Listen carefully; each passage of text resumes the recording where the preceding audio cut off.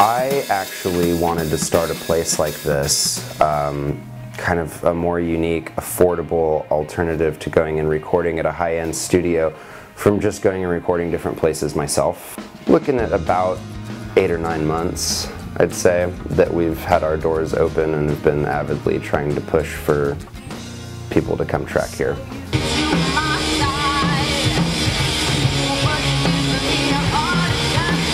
The most difficult part about starting your own business is the money situation. The old rhetoric of you have to spend money to make money does ring true, but it's really rough when you're trying to graduate college and break through in a field that's pretty oversaturated. But luckily enough, we persevered and we're starting to really pick up and be doing the things we want to do now. We do a lot of stuff from commercials. We've had a couple different clients from banks to do the audio for their commercials, radio spots. We also have a bunch of punk bands come in, like New Punk, Neo-Punk. We've had bands like Euphoria, which is also in the punk genre.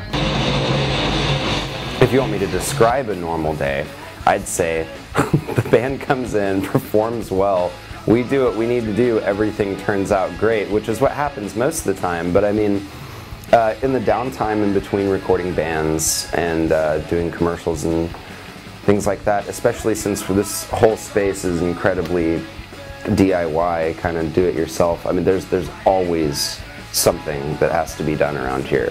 From when I've gotten here, things have changed drastically in the 3 months that I've been here. So it could be anything from actually recording, getting people tracked, or it could be knocking a wall out, or painting our bathroom silver. So there's no telling what's going to happen whenever you walk in the door.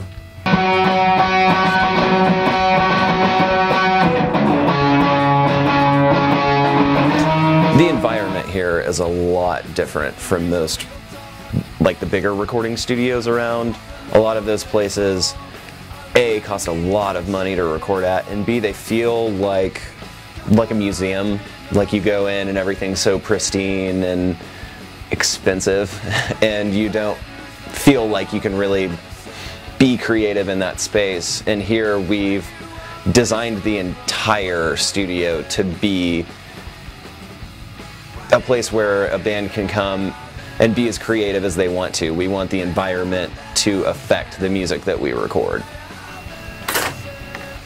I get to do what I love every day. I get to wake up, and instead of going to a 9-to-5 job, yeah, the hours may be crazy sometimes or whatever, but at the end of the day, I'm making music and recording music, and that's what I love to do. So can't have any better job than that. There's nothing bad about working here. It's all fun and amazing, and I want to keep doing this for as long as we possibly can.